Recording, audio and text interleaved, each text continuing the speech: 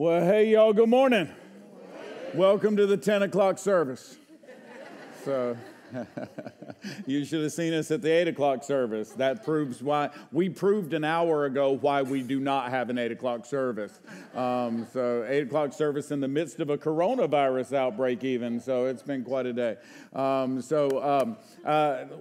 am I? What am I going to talk about? I know what I'm going to talk about. I want to remind you of a couple things. First of all, the 2513 pledge. I want to remind you of that. Basically, for those of you that don't know, $25 a week above and beyond your tithes, or $1,300 for the whole year. That's the same number if you do the math. We're asking people to do that to help us plant a church, plant a new church in Waldorf, and then ultimately plant another church as well in Waldorf or beyond. We're not exactly sure where that one's going yet, but that one's 2 years out. In the next 2 years, we plant two churches. Hey, let me tell you a story.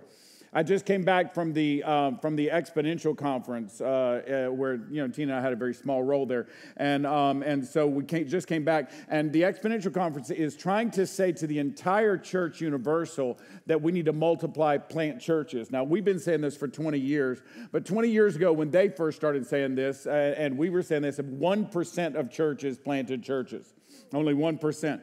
They are shooting for 10% of churches planting churches, which will help us to have a movement, right? They have now moved to the best statistics they can find from 1% to 6%. That's a huge gain over the past 10 years, and they are moving toward 10%. We've been at this for a lot of years. It's wonderful to now hear somebody say it in the entire church. And by the way, in our case, this fall, we will plant a church, and all three of our church plants will also plant a church. We got 4 coming out all across Southern Maryland this fall. Come on now, that's God moving. That's God moving.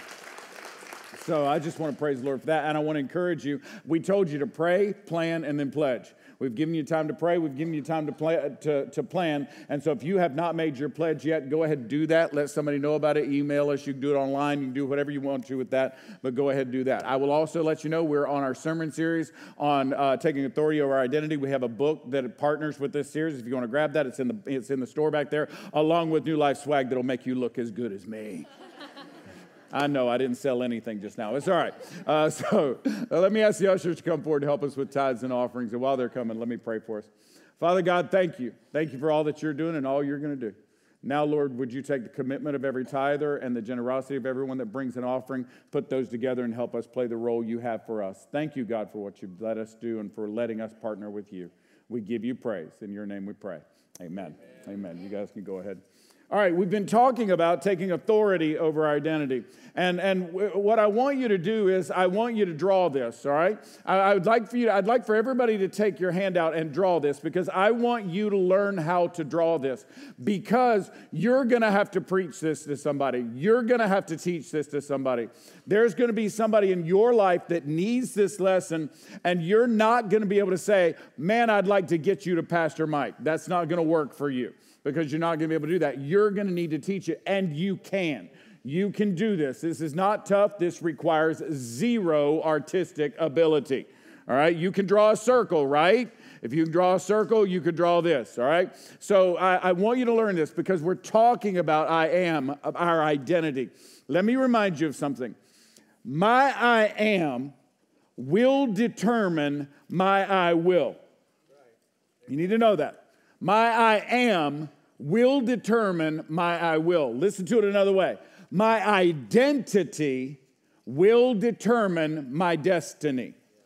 Even though God has a destiny set for me, if I refuse to receive the identity He has made me for, I will never achieve the destiny He made me for. If I insist on an incorrect identity, then I will not achieve the correct destiny. My I am determines my I will. My identity determines my destiny. Because my I am sets my truth. All right? Now, I want you to understand something. You got to hear me. Even if the label, the identity I have received is a lie, once I receive it, that lie becomes my truth. All right, you need to understand that. You need to understand that even a lie can become my truth if I receive it as my identity, if I accept it, if I allow that label to take hold, the lie will become my truth. Okay, well, so how can a lie become the truth? Because if you accept it internally, watch, your truth that you accept will affect the way you think. When you accept an internal truth about yourself, it affects the way you see and think about the rest of the world. Watch. If I have a defective truth about me, then I begin to view the world through a defective lens. And so I'm not seeing the world properly. I will actually begin to view the world in a way that verifies the lie that I've received as my truth. And even though it's a lie, I'll receive it and I'll see the world from the vantage point of that lie that I've allowed to become the lens in my life. It changes the way we think. The way I think will affect the way I act. Eventually, you will act out of the way you think. If you think a certain way, if your mind, if this is your truth, and you see the world through this lens, even if it's a distorted lens, if you see the world this way, if this is the way you think, this is the way you have your truth, and you see the world that way, it will change your actions. It will change what you do. And if you have a lie as your truth and a distorted lens as your thinking, you will act out in the world in ways that are not healthy for you or anyone else around you. And you will not achieve what God has called you to. You will instead mess things up where God means for you to make a difference. Okay? So that's our actions. Our actions then establish our habits. And our habits will then harden like concrete around our feet the identity we've taken for ourselves, even if it's a lie.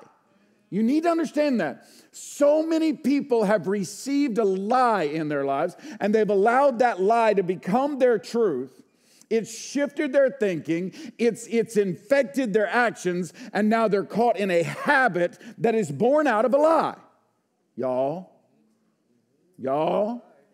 somebody look at your neighbor and say, he's talking to you. Tell your neighbor. All right? Because the truth is that we've got to receive who God made us to be, not who we... Now listen, once you get caught in this habit, and again, let me remind you, a habit is good for you. If it's not good for you, we don't call it a habit. We call it an addiction. And like I said a few weeks ago, nobody says, I'm addicted to vegetables. Nobody says that. And nobody says, I have a healthy habit of liquor. I didn't get enough laugh out of that. I don't like the way that went. Y'all all right? The truth is, this will affect us. Now watch. Once that concrete of your identity has hardened around your feet, in the right settings, it can drown you. And you truly are trapped. There's no way you can get out. You say, well, where's the hope? The hope, stay with me, don't get mad at me. The hope is not in you. The hope is outside you. The hope is the Holy Spirit. Because what God wants to do is he wants to bring the supernatural to intersect your natural. And he wants to change it. God will break through your I am and change it and reset your identity to the place he wants it to be. And trust me, you want to be where he wants you to be. Okay? You can teach this to somebody because, quite frankly, let me tell you something. Every single one of you knows somebody that needs this truth. You say, well, I can't tell them that. If I tell them that, they'll think I don't like them. No. If you tell them that they are more than what they think they are, they'll understand that you love them and you view them in a higher level than they even view themselves. Because God can help them break the pattern they are trapped in. Now, we've been teaching this out of Nehemiah, and in Nehemiah, we've talked through already the fact that Nehemiah is a slave to the king in the capital city. He's never been to Jerusalem. However, he hears of the problem in Jerusalem. He's crushed by it. He's broken, but God wants to make him the answer. He's just the help, but God wants to make him the hero. All of this is true of Nehemiah. Now we're in chapter 2. So if you want to follow along, we're going to read Nehemiah chapter 2, verses 10 through 18. And I'm going to show them on the screen, but if you want to read along, that's where we're going to be, all right? So look, It starts here. When Sanballat the Horonite and Tobiah the Ammonite official heard about this, they were very much disturbed that someone had come to promote the welfare of the Israelites. Let me explain. Sanballat and Tobiah are the leaders of two other city-states that exist around Jerusalem. Here's what's going on. When the inhabitants of Jerusalem, when they begin to have let's say they have a bumper crop, they have a lot of crops, they've now stored up grain, they have extra.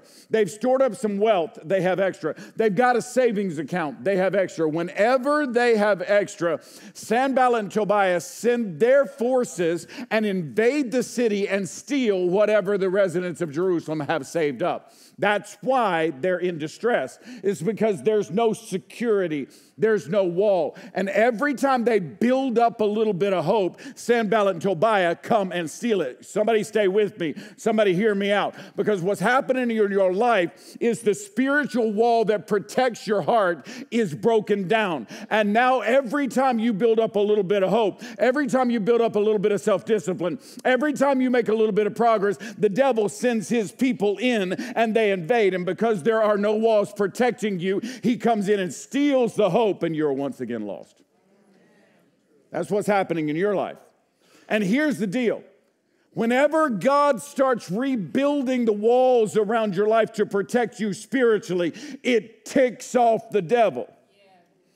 Sanballat and Tobiah are very much disturbed that someone has come to promote the welfare of the Israelites. When God comes to promote the welfare of you, the devil don't like that.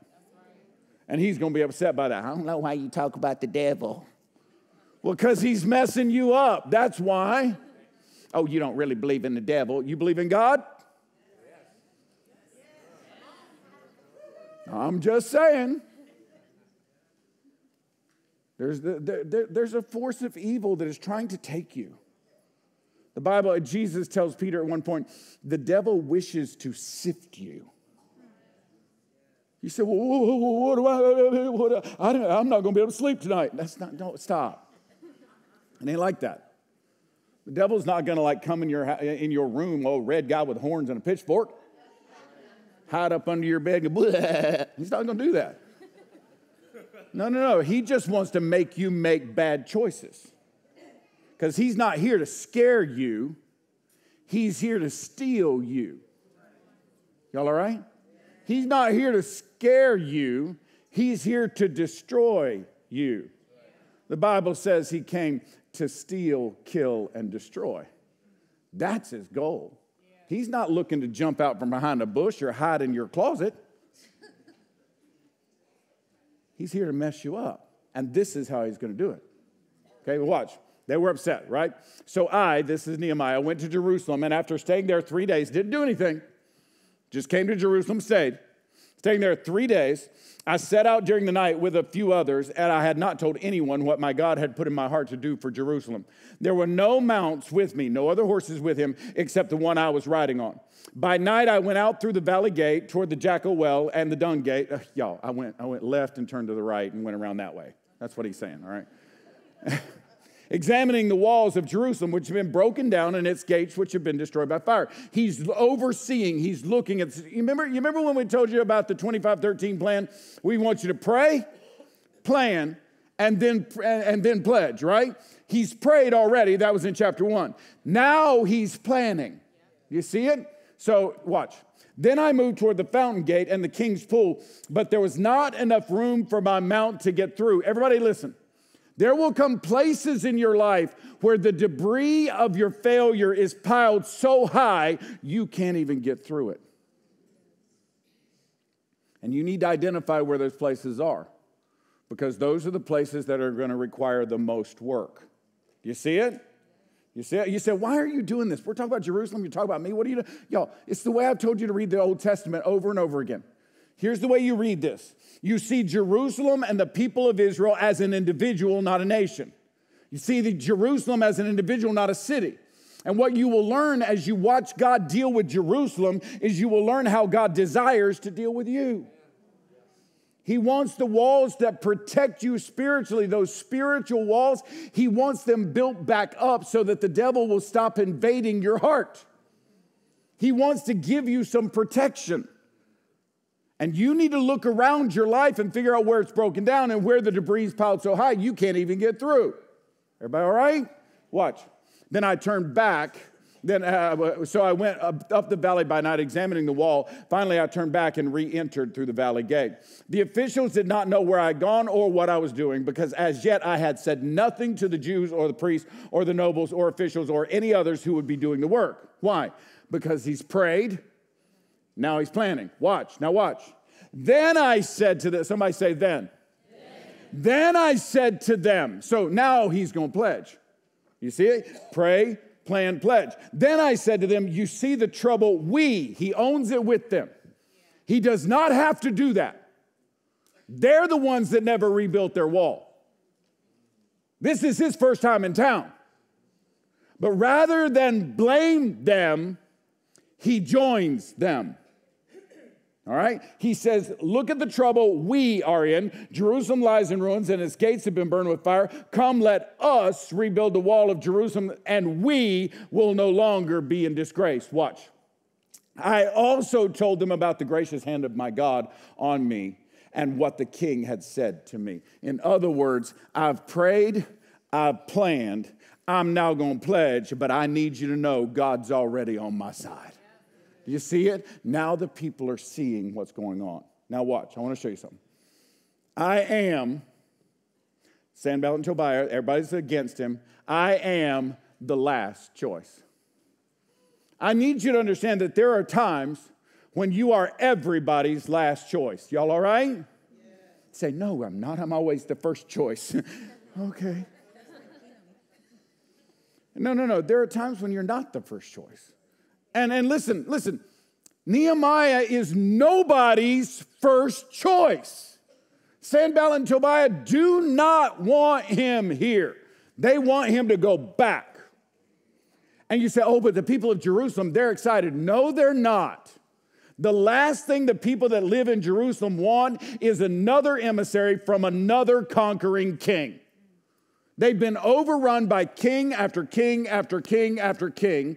They have been beaten down and held down by king after king. And now there's another guy coming from the king, and he's going to stand here. You know what he's going to say? He says, hi, I'm from the government, and I'm here to help. Yeah, that's not good. They don't want that. And by the way, he's never been here before. He ain't from here. He's got the wrong accent. You see it? He's the last choice. Watch. I went to Jerusalem and stayed there for 3 days, did nothing. I was the last choice. Why? Because he was unprepared. Can I ask you a question? Remember, Nehemiah is cupbearer to the king. So let me modernize it. He is the king's bartender. As a bartender, how many walls around cities you suppose he's ever built? Let's go with none. How many full cities do you suppose he's ever managed? Let's go with none. He is unprepared. He is not ready for this, and he has to know that. Can I be honest? Sometimes God calls you to things and you're not prepared for them. And you know you're not prepared for them, and you're scared to even go try it because you know you're not prepared, but God's called you anyway. Watch. Let me show you something else. Then it says, I set out during the night with a few others, and he's got to overlook the thing. Why? Because he's also uneducated. He has no idea how to do this. You said, come on, pastor, it's not that hard. It's just build a wall. Well, okay. Maybe that's not a big deal. As long as all the ground you're building on is flat and the walls you're building are perfect square. But here, have you ever been to Jerusalem? I can tell you, it's not flat. There are hills and valleys. And by the way, the wall around the city is not a straight line. Building this wall is going to take some skill that he does not have. He doesn't even know what he's up against until he takes this ride at night and looks at the wall. He doesn't even understand what he's trying to build till he takes a look at it. So he's unprepared, he's uneducated, and he had not told anybody what God had put in his heart to do. There were no mounts with me except the one I was riding on. Unprepared, uneducated, and he is unknown. They do not know him. Why would anybody in the town follow him other than the fact that he's got a whole regiment of the king's army with him? And that, y'all, that might inspire people to work, but it does not inspire people to work, I don't know, wholeheartedly. He doesn't need them to be forced into building this wall. He needs them to understand that they are going to build this wall. Can I say something about this? This is not a lie. This is real. In everybody's life, you have a moment where this is absolutely real. And then the truth is, it's not that the devil's lying to you about this, it's that the devil keeps reminding you of this and keeps telling you that's where you're always going to be. What? Let me tell you a story. I remember vividly the first Monday as a pastor. Monday. See, you have to understand that in pastor school, they teach you to write a sermon and preach. I knew how to do that. In pastor school, they teach you how to run a service. I knew how to do that. In pastor school, because I was also a musician, they taught me how to lead a choir. So here's what happened. Tina and I moved there. We unpacked all our stuff at the house. And then the weekend came, Sunday came, and I went and taught a Sunday school class, and I went and led the choir, and I preached, and it was Sunday, and it was awesome. And then Monday came, and I was ready. I got up, I went to the office early, gonna change the world. And I got to the office and I unlocked the door. Do you know why I unlocked the door? Let me give you a secret about small churches. Nobody goes to a small church on a Monday. Nobody shows up, and this was a small church. And I walked in and there was nobody there. And I think I had my Bible and one book. And I walked in and I laid my Bible and one book on this desk, and it was huge. And I laid it there and I sat down.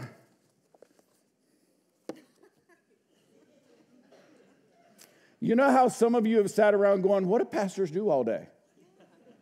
I was the pastor and I had that moment. What do pastors do all day? And I sat there and I was unprepared for Monday. I was uneducated on what to do with Monday. I was unknown. So, well, you should call somebody. Call the other pastors. They didn't know me. I just got here. I'm going to call somebody. Hey, I'm Pastor Mike. Who? Who's Pastor Mike? Well, I'm down at this little old church. Well, where's that? They had no idea. Y'all, this was not. In fact, can I be honest? I was the last choice. Because I had been turned down by a church, and they had been turned down by a pastor. I was truly the last choice. I was not their first choice. And so here we were. This was real. Y'all, in your life, you'll have moments where this is real. You say, well, if that's real, then that really is my identity. Well, sure it is until God breaks it. See, I got to tell you something. It started that way. I didn't know what to do with that first day, but I followed what God told me to do. I just kept listening to him, and I just did whatever God told me to do. By the time I left that place, everybody in town knew my name. All the pastors knew who I was. All the pastors knew where that church was, and the church had doubled in size by the time we left that town. Not because I'm cool, but because God called. You hear it? It's not about the pastor. It's about the call of God. It's not about the person. It's about the call of God. It's not about you and your preparedness, your education, or your popularity. It's about the call of God. Because God will supernaturally intersect your reality and set you free. Watch. Your I am changes. You used to be the last choice, but now you're the best hope. That's what God wants to do with you. You say, well, how do you go from being the last choice to the best hope? I'm glad you asked. I want to show you. Watch. Here's how you do that. By night, I went through the valley gate toward the Jackal Wall, the Dung Gate, examining the walls of Jerusalem, which had been broken down, and its gates, which had been destroyed by fire. Then I moved toward, you see all this. Let me show you something.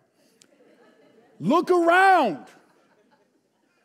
Figure it out. Look around. Look. Whether I'm talking about your workplace, your family, your neighborhood, or your life, take the time to look around. When I got there that first Monday, I sat behind my desk for a few minutes like this. I finished reading the book, put it down. And I just walked around. You know what I found out? The carpet in that place was rotting away from the corners of the wall. Have you ever seen carpet so old it's rotting away from the wall? Weirdest thing I ever seen. And it was an old church. So how many of y'all have been in church? Raise your hand. How many of y'all have been in church more than 30 years? Raise your hand. Come on now. Y'all have seen lime green carpet. Because in the 70s, every church put down lime green. I think it was cheap, and that's why they bought it. There was lime green and rotting out of the corners. This church had brick on the inside. It was kind of an odd design, but it's what they did. So lime green carpet, put this in your mind. Lime green carpet, the brick was peach. I'm not done yet. There were walls of wood as well in this place, and they y'all stay with me, don't get mad at me. They were painted booger snot gold. I mean, you know when you actually have a nasal infection, that color. Y'all are going, they were painted with coronavirus. You know what I'm saying? The stained glass windows were actually stained plastic. And they were blue. Are y'all tracking with me? So far we got lime green, peach, booger snot, gold, and blue. And the choir robes were Christmas red. This place was at war with itself. You just walked in and went, yeah. You know, I don't even know what team to get on right now. Wow, it was bad. I looked around. And I said, well, I know what we need to do first. And we started fixing things. Because paint ain't expensive. You hear me? And you know what? You know what they make in Hickory? Furniture. You know what I had a whole church full of? Upholsterers. We upholstered the pews. I didn't have to pay nobody to do it. I said, hey, dude, don't you work at the furniture place? Yeah. You upholster? Yeah. You love doing that? Yeah. I'll bet you got a shop at your house. I do. You got one of those pneumatic things with an air pump, don't you? Yeah. Bring it to church.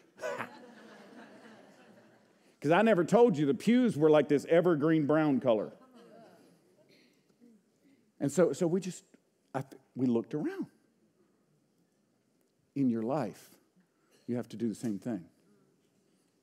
Look around and be honest with yourself. What's broken? Where's the wall so broken down that the debris is piled so high you don't even know where to start? Look around. Secondly, the officials didn't know where I'd gone or what I was doing because as yet I had said nothing to the Jews, the priests or nobles or officials or any others who would be doing the work. He had not told them what he was doing, but let me tell you what I think he did. I think he was listening to them. You got to listen to leaders. You got to listen to other people. If this is your life that's broken down, you need to stay with me. I need to explain this, but hear me out. You need to talk and listen to believers as to how to go forward. Now listen to me. I need you to be careful how much advice you take from non-believers. All right? Not because they don't have good advice. Sometimes you get fine advice from non-believers. But I'm here to tell you that if you want to figure out how to build your spiritual life, you better talk to somebody that's got one. All right? You cannot find your way out when you are lost by following somebody just as lost as you are. Talk to some believers and listen to them. Y'all, everybody look up here. Those people that have been nagging you for the past 20 years, they're not nagging you. They're trying to help you because they love you and they know God's got more for you in life than what you're currently finding. Start listening. They may not all be right, but listen to all of them and then ask God to show you which part you ought to act on. Listen to the leaders. Then it says, then I said to them, you see the trouble we're in. He's told them they were going to rebuild the wall and how God was helping them. Then you've got to enlist the help of others. Everybody hear me. You cannot change your life without help from other people. Everybody hear me. You cannot change yourself by yourself. You're going to have other people come alongside you. You say, well, nobody's going to come alongside me. Well, yeah, they will. Because God's never called you anywhere that he didn't give you the help to get where you need to go. I'm going to tell you a story that changed my life. And when you hear this story, you're going to go, wow, it sure didn't take much, did it, Pastor? Because there's not, this. I would love to tell you this is a lightning bolt story from heaven. It's not. All right, but it changed my life. It literally changed my life. I was at the church in Hickory, and I was new, maybe the first year or two I was there, and I really hadn't figured it all out, and I was trying to figure out how to lead and how to do, and I just didn't know. Nobody really taught me that. And so I found out John Maxwell was coming to Charlotte, and I signed up, and I went to the John Maxwell conference, you know. He was a Wesleyan, so I felt good about it, so I went to the John Maxwell conference. So I'm sitting there, and I'm uncomfortable. I'm not good with crowds. I'm still in that place where literally I did not like being with other people, and I was just very insecure the whole time I was there. So I sat myself down in the back, got out of everybody's vision the best I could, and just sat there and listened. And finally, John said, I want to tell you a story about when I went to my first church, little bitty church in Backwoods, Indiana. And I went, wait. He said, yeah, I just started, and this is how I got started. I thought, oh. This is what I need. So I started writing down. And this is the story he told. He said he showed up at this church and he said, I didn't know what to do. And I went, I can understand that. And he said, so I preached and I did everything I was supposed to on the weekend, and then I went to a board meeting. He said, I'd never run a board meeting before, so I did what pastors do. I prayed to open the meeting. So that's all he did. He said, and then the vice chairman or the lay leader in the church, he sort of took over the meeting and said, all right, well, here's what I think we ought to do. He said, his name was Clyde. He said, Clyde said, I think we ought to. And then Bill seconded him. And everybody voted yes. He said, and then Clyde started talking again. And Clyde said, I think we ought to. And Bill seconded him. And everybody voted yes. Said, then Clyde started talking again. And Bill seconded him. And everybody, he said, I figured out I didn't need but 2 people to run this church. I needed Clyde and Bill. So he said, well, here's what I decided to do. He did not set a meeting with Clyde and tell Clyde what God had said we're going to do. No. He said, I called up Clyde, and Clyde was a farmer. And I said, Clyde, you mind if I come help you on the farm next week? Clyde said, that'd be awesome. What day you coming? I said, I'll be there Tuesday. Okay. So he showed up, and they're baling hay, they're working the fields, they're doing all that. And while they're working that day, at some point, John goes, hey, Clyde. I was walking around the church the other day praying, and took a look at that nursery, and I'm a little worried about that nursery. I just, how long has it been since you had a child in that nursery? And he said, oh, it's been years, preacher. I said, well, I'm just afraid that nursery's in such bad shape. No parent's ever going to want to put their kid in. Well, Clyde, what should we do about that? And Clyde said, I don't know, but let me think about it. Okay. Came back and worked with him another day and said, hey, Clyde, I was walking around the church outside this time, and I looked at the front of the church, and shrubs out there, they're kind of not cared for, and there's weeds. And have you noticed that the paint on the front door is peeling? Pastor, I have not noticed that. I did not look at that. Clyde, reckon what we ought to do about that? And he said, well, I don't know, but I'll think about it. Another day, hey, Clyde, that kitchen at the church, I'm not sure I'd eat anything out of there. I says, well, I hadn't been in there in a while. I'll take a look at it. Okay. That was it. Said next board meeting came around, John said, I wasn't exactly sure what was going to happen, so I walked into the board meeting, and I just prayed and opened up the meeting, and then I looked at Clyde, and he said, Pastor, you should sit down. We got a lot to do. Okay. And Clyde goes, y'all, I'm going to tell you, that nursery's a mess. Somebody's got to fix that. Hey, Mabel, listen to me. You know how to decorate. Can you come up with a plan to decorate? Yes, I can. He said, hey, Bill, you're a painter. Can you paint that thing? Yes, I can. Hey, you do floors, right? Can you do the floors? And Bill seconded it, and everybody voted yes. And then Clyde said, all right, well, fine. You know what? That front door out there, I'm going to tell you. Hey, Bob, look at me. Don't you do landscaping? Yeah, you take care of them shrubs out there. Can you do that? I got it. So somebody's got to paint that front door. I got it. And Bill seconded, and everybody voted yes. And then the kitchen, and everybody voted yes. He said, I never ran a board meeting at that church. But I always worked with Clyde.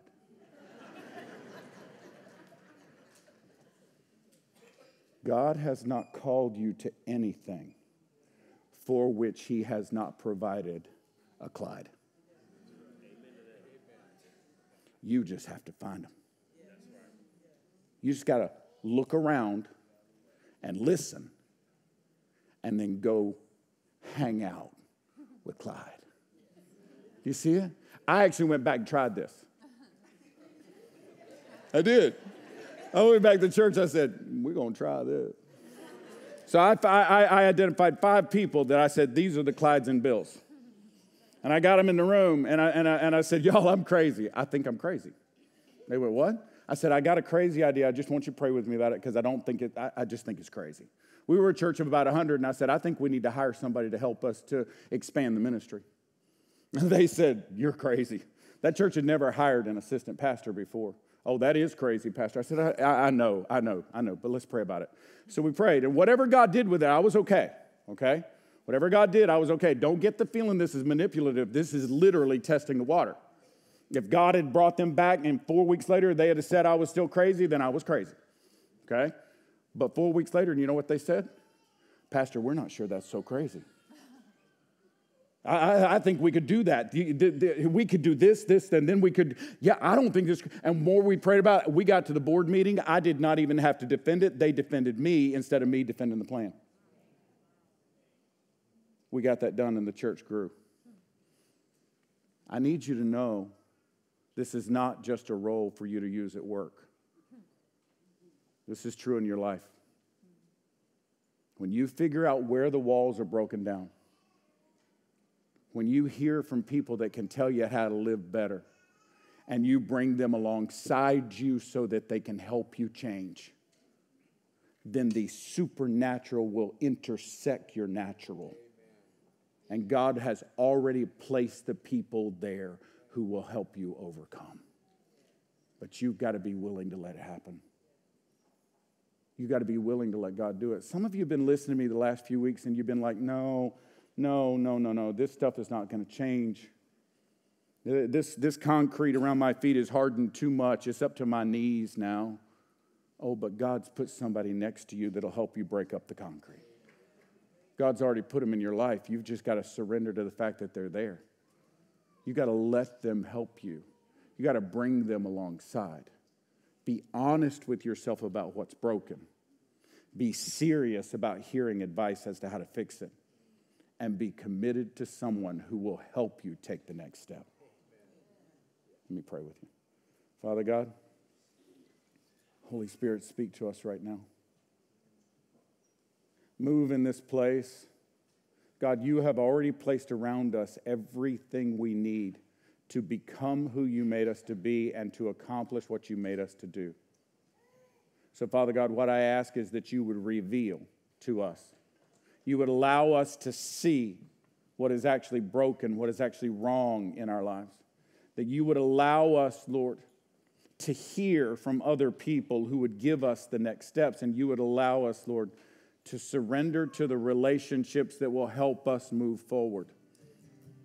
Change who we are.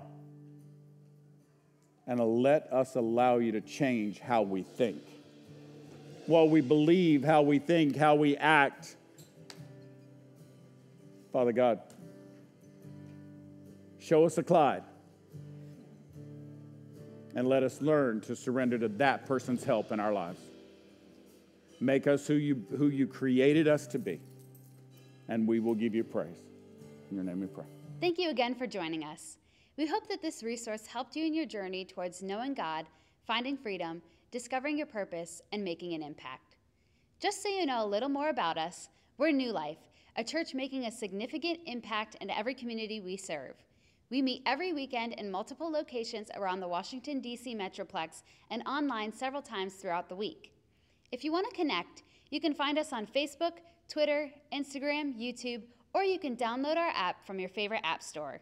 You can even watch our services on your Apple TV or Roku. Just search for newlife.live and all of our content will be right there. If you enjoyed this, please subscribe, share it with your friends, or even take a screenshot and share it on your social stories and tag us. Lastly, we just wanted to give a special thanks to those of you who give generously to this ministry.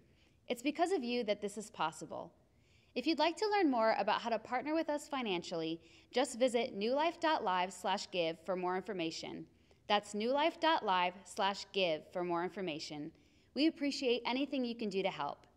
Thanks for being a member of our online family. We love making a significant impact with you.